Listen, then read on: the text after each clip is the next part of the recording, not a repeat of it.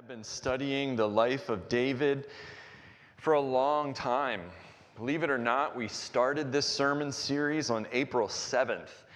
And on that day, the very first sermon, it was about 1 Samuel chapter 1, verse 1, and it covered a few chapters there. Turn to page 213 in your pew Bibles, and you'll see where that is from. And Ron, that should be the next slide on, there we go. I have a few slides this morning because I want you to, there's something in the text I want you to see. In that particular section, what do you notice, particularly if you go to chapter 2? Now, to summarize, the sermon, the text that day was about the birth of Samuel. He was the great prophet who would go on to anoint David to be king. But remember the situation of Samuel's birth. His mother, Hannah, was unable to become pregnant. And she cried out to God, and God gave her Samuel. Then in chapter 2, his mother, Hannah, prays a prayer. It's a poem, a song of thanks and praise to God. And I'm guessing that most of your Bibles will actually format that section as a poem. They want you to see that it actually is a song there in chapter 2. It's called Hannah's Song. Well, the book of Samuel, which we typically call 1 Samuel and 2 Samuel. In our Bibles, it's two books, but it was one giant book. What we see then is it begins with a song. Now, fast forward with me to 2 Samuel chapter 22, which we're looking at today, page 259 in your pew Bible, all the way to the other end of the book of Samuel. We're nearing the end of David's life, and what do we find? If you look at how your Bible formats 2 Samuel 22, you'll see it's another song. So the story begins with the song and it ends with the song. Now, you might be curious, are there any other songs in the book of Samuel? Yes, there is, right in the middle. In 2 Samuel chapter 1, right after King Saul died and his son Jonathan died in battle, there we have what is probably the major turning point of the story. That's what sets up David to become king. Well, in that moment, David expresses a song. It's a lament. He says, "Oh, how the mighty have fallen." It's in 2 Samuel chapter 1. So we have a song at the beginning, we have a song at the end, and we have a song right in the middle of this book of Samuel that we call 1 and 2 Samuel. So today we're talking about the one that's at the very end. What will David sing as he looks back over his life? Well, in 2 Samuel chapter 22, you might see that it in your Bible has a little subtitle. In the Pew Bibles, which is the New International Version, it's called David's Song of Praise. Now that was just added by an editorial team. That's not original to the text. But it does a good job of giving us a sense of what it's all about. Maybe you have a different translation of the Bible that says something a little bit different. What they're telling us is that 2 Samuel chapter 22 is a song. Interestingly, you might also have a notation there that says that this is repeated in Psalm 18. So it's kind of a 2-for-1 today. We're not only going to be studying 2 Samuel chapter 22, we're going to be studying Psalm 18. If you do a verse-by-verse comparison of 2 Samuel chapter 22 and Psalm 18, you'll notice there are some slight differences between the two. Just a few words here and there. That could be different translators, different Hebrew manuscripts. But what is mostly outstanding is that when you put those two passages side by side, how much they are word for word the same. Now, we're going to spend our time in 2 Samuel 22.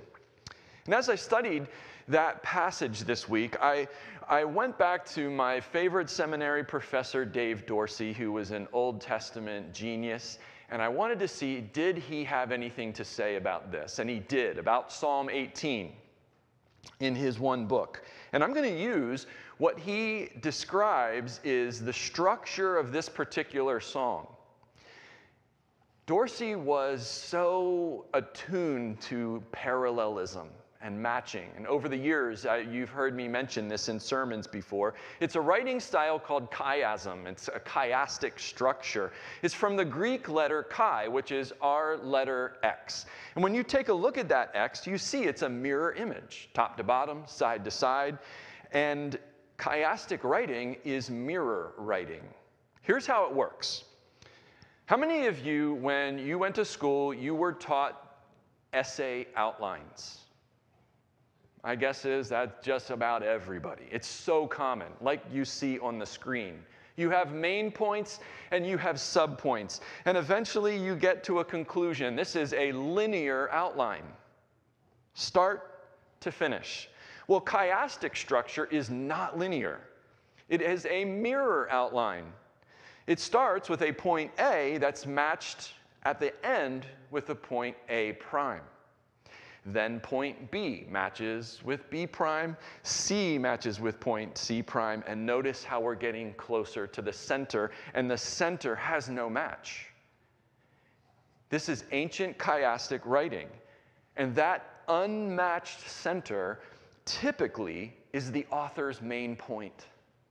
In 2 Samuel 22 and in Psalm 18, Dorsey points out how David uses this structure to write his psalm. Now, our English Bibles, they don't print it that way. Maybe for a really short passage they could, but not a long one. This is a pretty long one. There just simply isn't enough room. You'd need a huge piece of paper to actually see this structure. So what Dorsey does is summarizes the main points so that you can actually see the structure. And that's what I'm going to do. You'll see it up on screen. And what it will do is it will drive us to that central point, the main point of the song. Now, first of all, look at verse 1. Verse 1 is kind of an intro. It's not actually part of the song. It simply says this: David sang to the Lord the words of this song when the Lord delivered him from the hand of all his enemies and from the hand of Saul. In other words, David is happy. David is like so many of us who just shared this morning at the open mic, thanking God for what he's done. David is like so many of us around our Thanksgiving tables this coming Thursday, when we'll take an opportunity to share what we're thankful for from this past year. In David's case, God has delivered him, and he breaks into worship. It's so appropriate. And that sets the tune for the beginning of the psalm. The first point is verses 2 through 4. Now, if Dave Dorsey is right, we should clearly see matches from these beginning points to these ending points. The beginning of the song should say the same thing as the end. So first of all, let's take a look at the beginning, verses 2 through 4. David says, "The Lord is my rock, my fortress, and my deliverer. My God is my rock in whom I take refuge, my shield, and the horn of my salvation. He is my stronghold, my refuge, and my Savior. From violent people you save me. I called to the Lord, who is worthy of praise, and have been saved from my enemies." So, what words and phrases does David repeat here? Words like, God is his rock, his salvation, his deliverer, who has rescued him from his enemies. And so this is what we see at the very beginning, verses 2 through 4. Rock, salvation, deliverer who rescues. Now, scan down to the conclusion, verses 47 through 51, and let's see if we can find those words. If David was writing using this parallel structure, we should be able to see it. Here's what verses 47 through 51 say. The Lord lives. Praise be to my rock. Exalted be my God, the rock, my Savior. He is the God who avenges me, who puts the nations under me, who sets me free from my enemies. You exalted me above my foes. From a violent man you rescued me. Therefore I will praise you, Lord, among the nations. I will sing the praises of your name. He gives his king great victories. He shows unfailing kindness to the anointed, to David and his descendants forever. So in that last section, does David describe God as a rock? Yes, he does. 3 times, in fact, right? Does David describe God as his Savior? Yes, he does. Does David mention God as his deliverer? No. Not if you're reading from the NIV. You might think, uh-oh, Dr. Dorsey, are you wrong? No, Dr. Dorsey is not wrong. You see the phrase in verse 49 that says, he sets me free from my enemies? In Psalm 18, which is what Dr. Dorsey was writing about, that same phrase uses the Hebrew word for deliver or save. It's the same Hebrew word that was in verses 2 through 4. So there is actually a match. David's purpose in both that opening and the concluding sections of the psalm is to praise God. Just like we did, he's got his open mic and he is thanking God for his deliverance. He wants to exalt God and declare God's power and strength and faithfulness. That action of praising God with words and songs is a major reason why we have this weekly gathering on Sundays. We want to direct our hearts and minds to who God is. It's why we make regular gathering on Sunday such a priority. God's our rock. He's our deliverer. He's our Savior. Amid the craziness of our weeks and the frustration of what might be happening in our lives or our country or our world, we can allow our minds to get lost and overwhelmed in it all sometimes. But when we praise God like David does, we're recentered, refocused on what is true. That God is true. He is our rock. He is our deliverer. That's what that's all about. So, after praising God, let's see where David goes next. See if we can look for his next pair of matching points. First, we go back almost to the beginning in verse 5. And what Dorsey suggests is that the next matching sections are a bit longer. Verses 5 through 20. And because they're so long, I'm not going to read them all. But I just want to point out a few phrases. And maybe in your Bibles, you can scan down through verses 5 through 20 and see these as well. So in verses 5 through 20, David is remembering a time when he was near death. And that would have been any of multiple times in his life. I mean, think about Goliath. Think about Saul chasing him. Think about when David was in battle. David was at death's door regularly. So what does he do? In verse 7, he remembers how he cried out to God, and God heard him. Then in verses 8 through 17, David writes this amazing description of God. How many of you like superhero movies? Maybe you got some superhero movie fans here. Look at this description of God in verses 8 through 17. When God is angry, the earth shakes. Smoke flares from God's nostrils, and fire and hot coals from his mouth. He parts the heaven and rides down to earth on angels, surrounded by storm clouds. When God shows up, he shoots lightning arrows at David's enemies. And he blows a powerful blast of wind that lays everything bare. God is the most super of all superheroes in this psalm. And then in verse 18, we read about God rescuing David.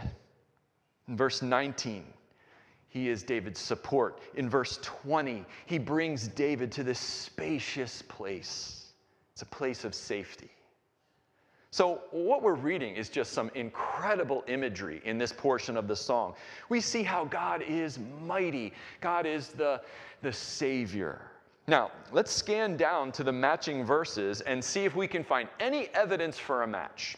If it's a match, we should see those same exact themes. God the superhero, crying out to God, God rescuing David from his enemies, God as David's support, God bringing David to a spacious place. The matching verses begin at verse 33. So again, it's a long section, verses 33 to 46. I'm not going to read it all. I'm just going to give you a summary. Now, first of all, in the previous section, God came with massive superhero power.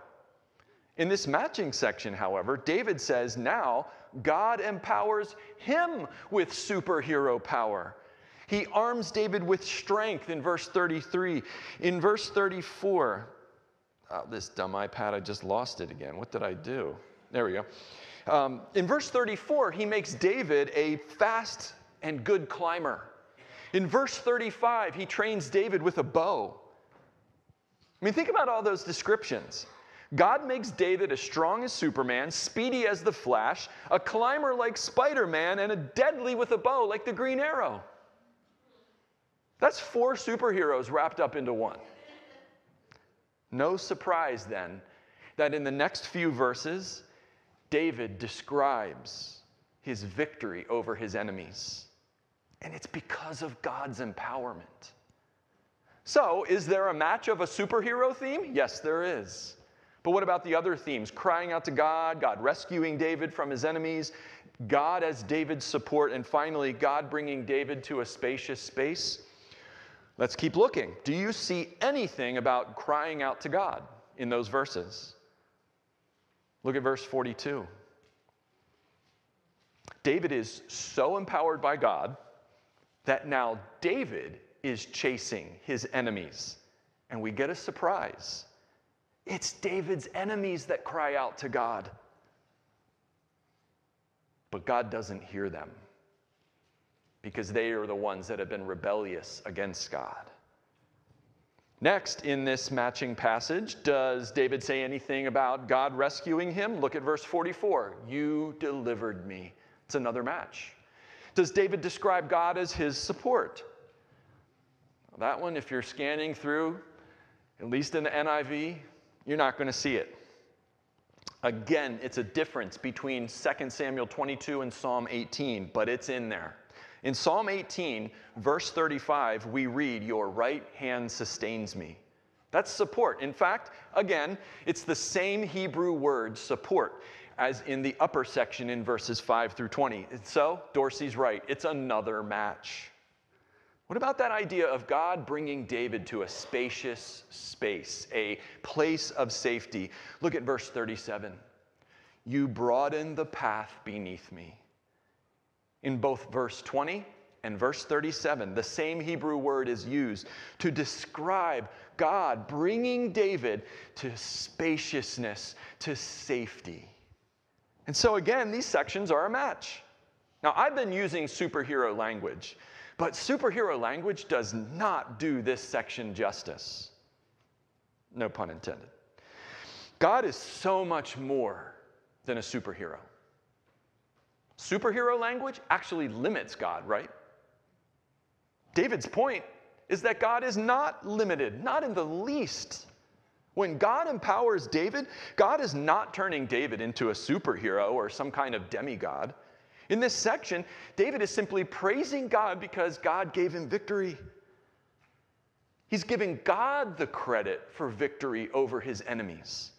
David is correctly saying, hey people, if you look over the years of my life and you see all those victories and how God rescued me from death's door, how God rescued me from my enemies, and how I became king, you need to know that God did this, not me. Do not praise me. Praise God. Give God the credit because he is the true victor. So we found matching points for A and A prime. We found matching points for B and B prime. What about C and C prime? Let's go back to verses 21 through 25. Here's what David writes. The Lord has dealt with me according to my righteousness. According to the cleanness of my hands, he has rewarded me.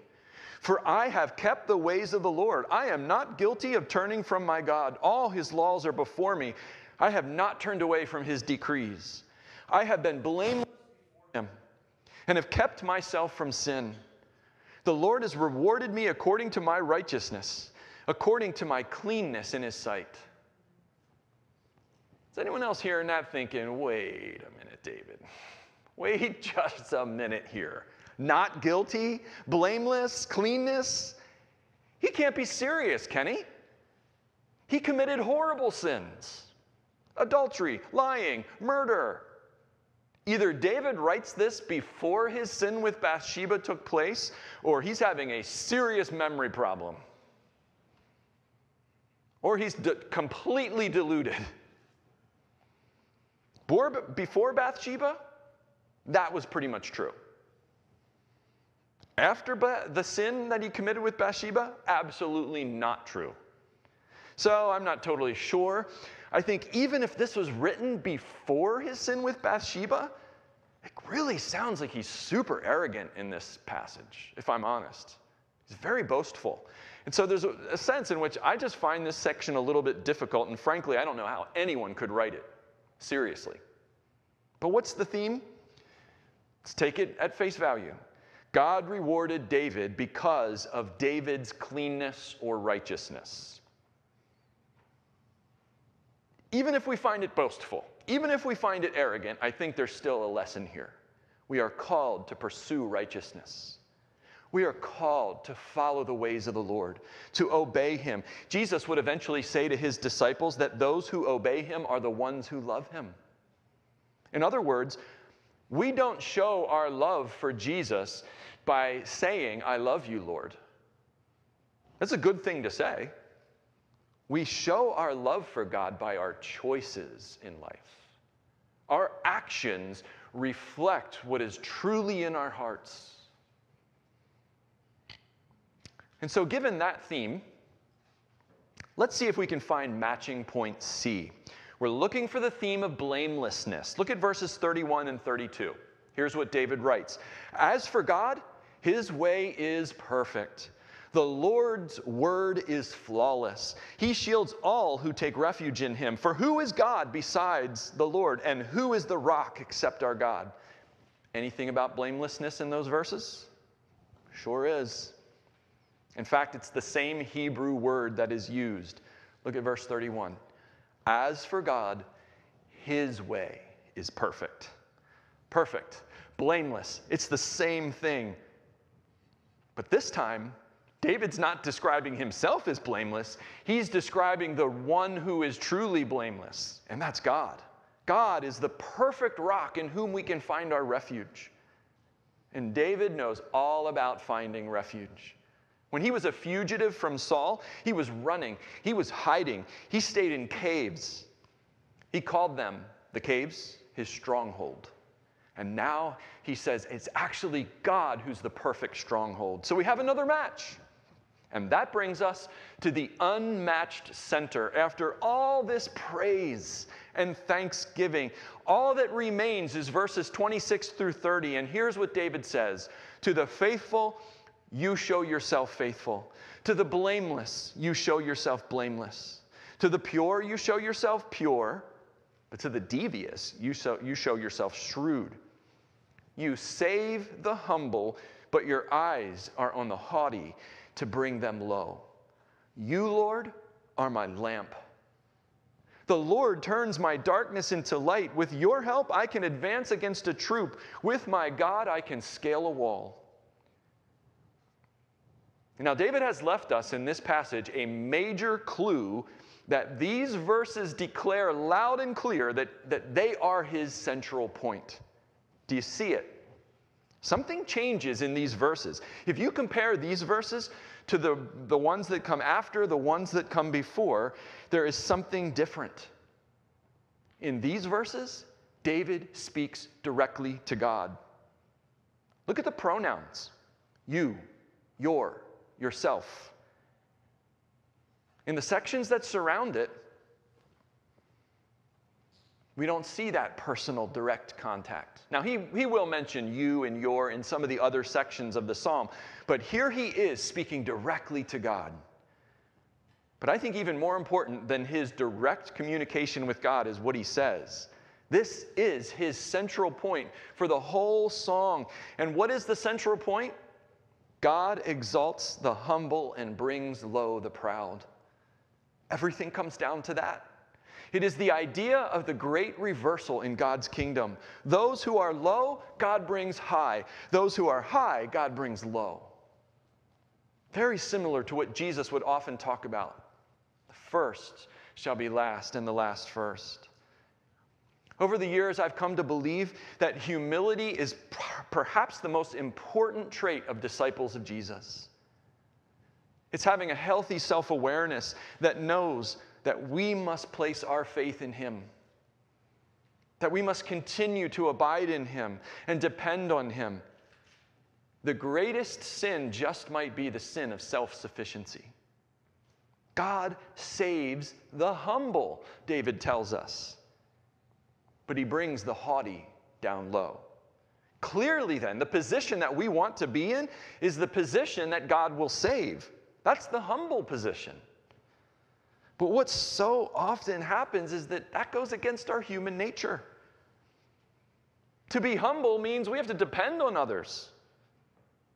To be humble means we have to admit we don't have it all figured out. To be humble means we might have to ask for help, to ask for prayer, to ask for God to intervene. Humility goes against our culture. Humility goes against what we so often see from our leaders. Humility is when we have people holding us accountable, perhaps how we spend our money, how we use our time, how we treat others. Humility is something that we can actually work on and grow. In one of the classes that I teach, I ask the students to write a paper about the humility of God. I ask them to scan through the Old Testament and see if God actually practices what He preaches. God calls us to be humble. Is He? He doesn't have to be. And yet one of the things we find is just to look at the tabernacle. God said, I just want a 2-car garage tent. That's it.